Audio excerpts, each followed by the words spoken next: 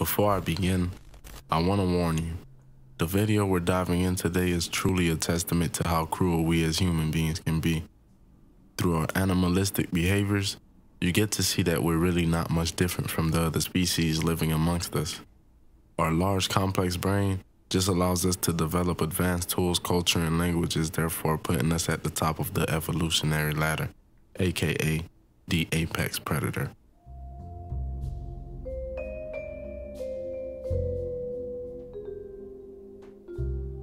As I was saying earlier, this will be a very dark video. When I first came across this story, hearing about the details made my stomach turn. This is not for the faint-hearted. Tune in as I take a look at how Frans Toit and Theuns Kruger fell into the depths of a lost society. I couldn't find much on the origin of either Toit or Kruger, and I spent a lot of days scavenging all corners of the internet, so I'm just going to include other details about their character, their early life and upbringing. Just keep in mind it will be missing things like date of birth and place of birth, which I normally like to include in my videos. Let's begin. Growing up, you would never guess that such a nice boy could inhabit such demons. Although Frans Toit was raised with Christian values, around the age of just 13, Toit began showing a fascination to Satanism and believed that he had an evil side, a fact that would become more apparent as the story progresses. While he was in grade 8, he set fire to a dormitory because he claimed he was listening to heavy metal and was influenced by hidden messages. He was expelled for this incident, but his parents soon moved to another town the next year anyway. It was here in the town of Adelaide, 93 miles northeast of Port Elizabeth, where he met a girl who he claimed was a witch. He said that she conducted rituals during which demons manifested. At some point, Toit claimed that he had become possessed. Toit was lazy at school, failing standard grade 9 twice. His parents sent him to the army where he passed a total of 3 months of his time in detention. His parents helped him to obtain a job at a mine where he married a woman and fathered a daughter. He later left them because his wife didn't satisfy him sexually. He then moved to Port Elizabeth where his parents again helped him with employment, this time as a driver for a chain of stationery shops. After he was fired following the discovery that he had stolen money,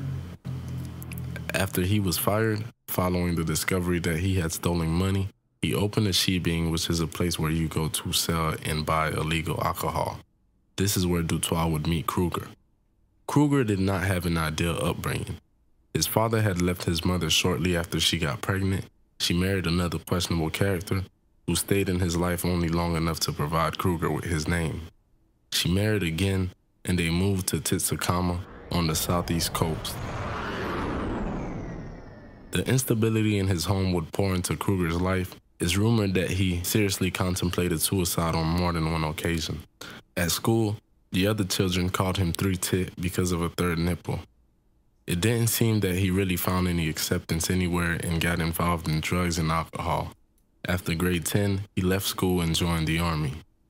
Kruger would later meet Toit in the latter shebang where I described earlier as a place you would go to buy alcohol. Kruger confided in Toit as he was slightly older than he were, and both shared a common interest in Satanism and demons.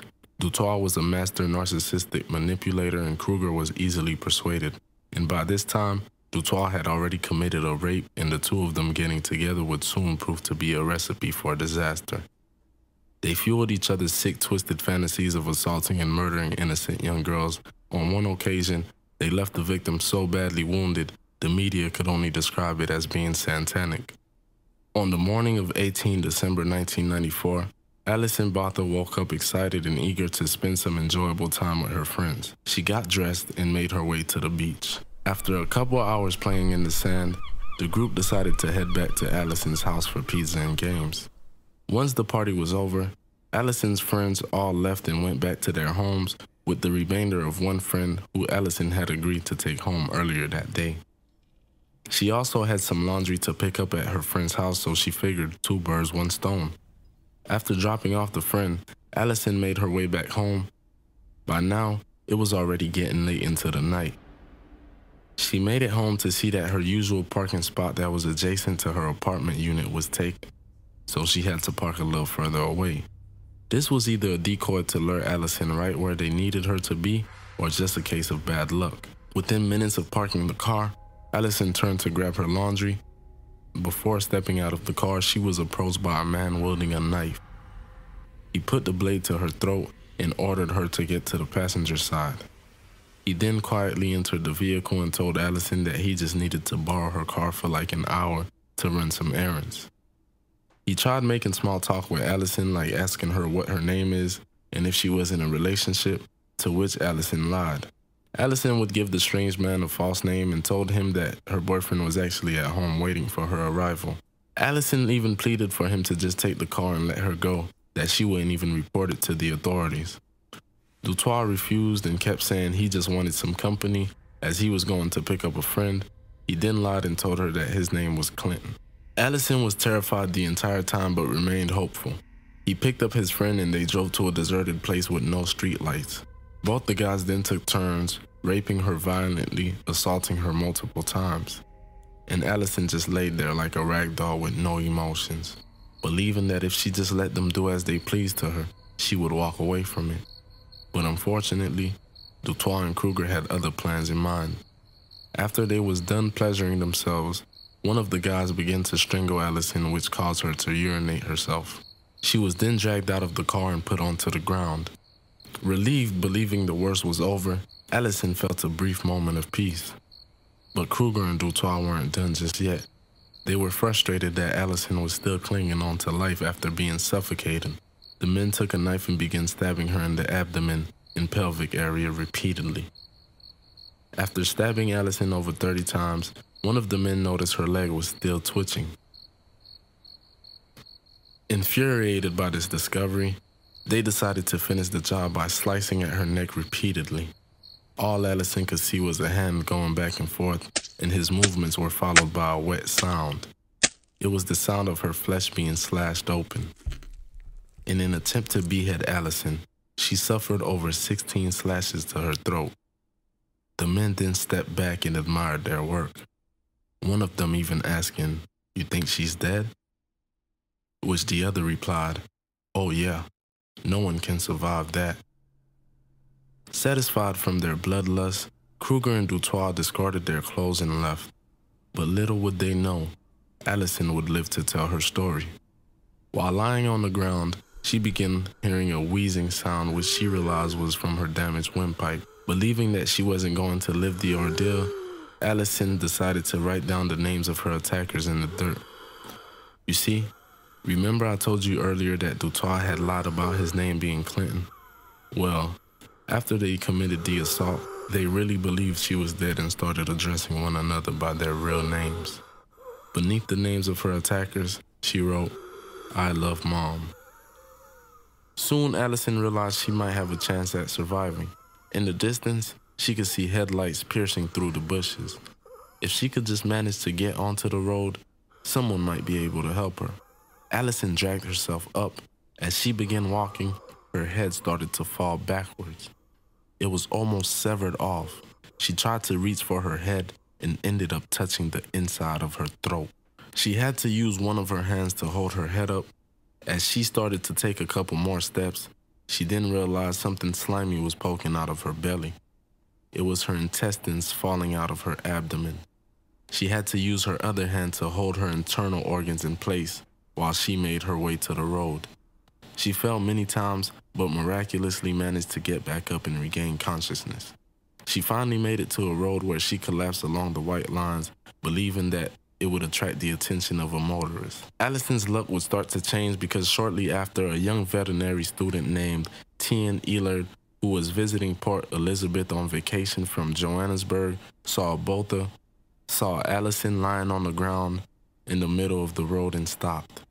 "God put me on that road that night for a reason," Elard later said. He used his veterinary training to tuck Allison's exposed thyroids back inside her body. Then he called emergency services for help. Allison was rushed to the hospital where doctors were stunned by her horrific wounds. One doctor later said that he'd never seen such severe injuries in his 16 years of practice in medicine. Allison survived unimaginable injuries and managed to recover fully, even remembering every detail about her attackers. She was soon able to identify them from police pictures while she was still in the hospital bed. This led to the speedy arrest of the duo. Frans and Kruger were arrested.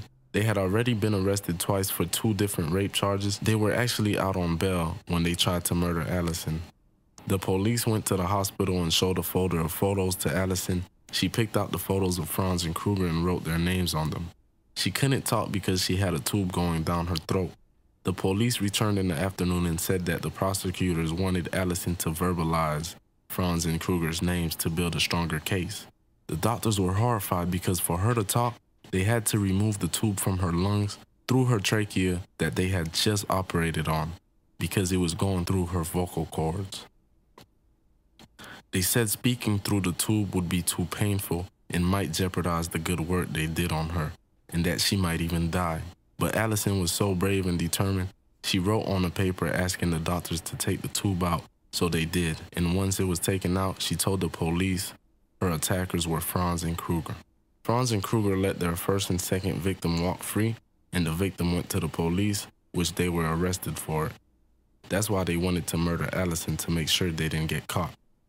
After Frans and Kruger were arrested for kidnapping, rape, and attempted murder of Allison, Frans kept claiming that a demon is trapped inside his body and told him to do all those horrible things. The police saw right through him. Even during the trial, Frans kept insisting that he is Satan and it was Satan who possessed him to do all those things to Allison. Judge Chris Jansen sentenced Frans and Kruger to life in prison without the chance of parole. However, due to a political decision, all prisoners who were sentenced prior to October 2004 were eligible for parole. In October of 2015, it was determined they would not be out on parole, but they would have the chance of parole every 2 years. Allison was told that she would never be able to have children due to the extent of her injuries, but this incredible woman got married and went on to have 2 sons.